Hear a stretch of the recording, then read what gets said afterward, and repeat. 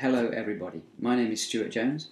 I'm in my kitchen in London in the UK. For assignment 6, I'm going to explain what an amplitude envelope is in relation to synthesizers, and I'm going to demonstrate various configurations using Reaper. So let's go.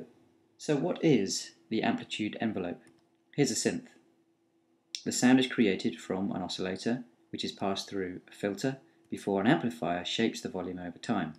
So the amplitude envelope defines how each generated node is modulated. There are 4 components of an amplitude envelope.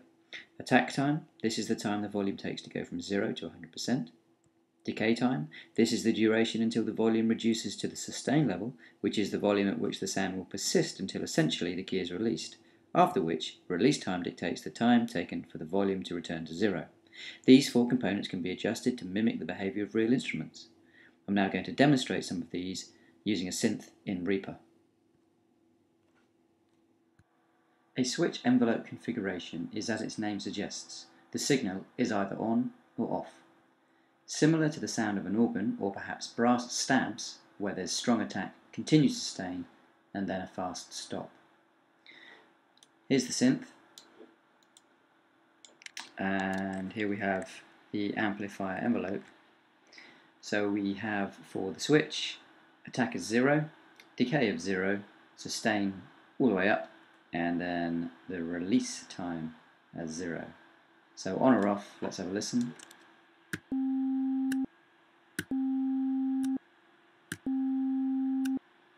There you go.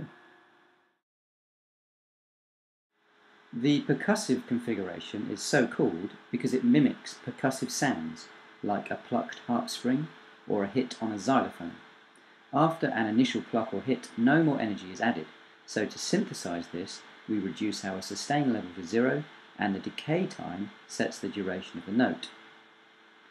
So in our amplifier envelope, we set attack 0, D, we'll put it about here, and then sustain level is 0. So let's try that.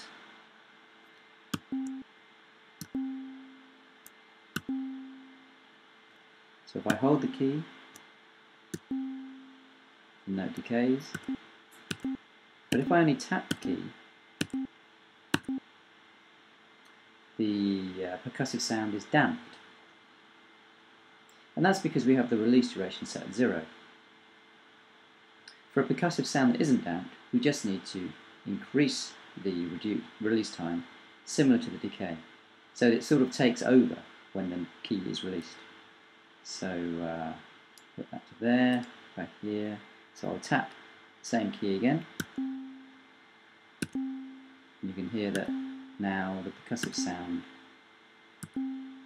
is being allowed to ring and fade.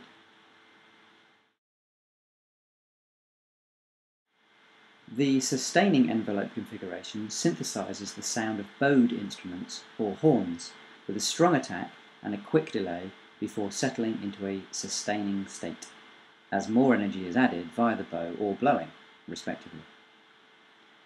So to mimic this, we have a short attack time. We'll set the decay to about this much. We can reduce it to make it punchier, but let's leave it at that for now. We'll set the sustain level around here, and release will keep about half. So let's have a listen.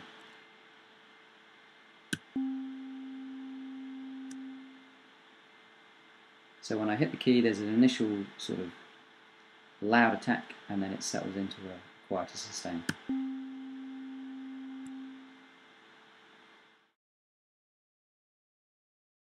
The final envelope is the quirk envelope, so called because long key presses result in a short sound, and short key presses result in a long sound.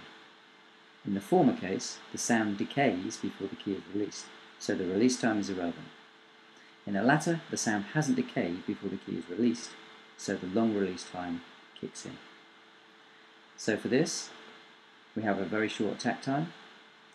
Decay will set to about here. We'll have 0 sustain level, and then we'll have a long release. So if I hold a key down, we should have a short sound.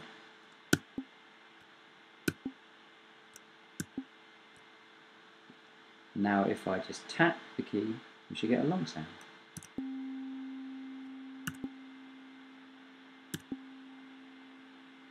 So I'm releasing the key before the decay has occurred or is finished, and therefore the release is kicking in. And that's it. Thanks for watching. I look forward to hearing your comments. See you later.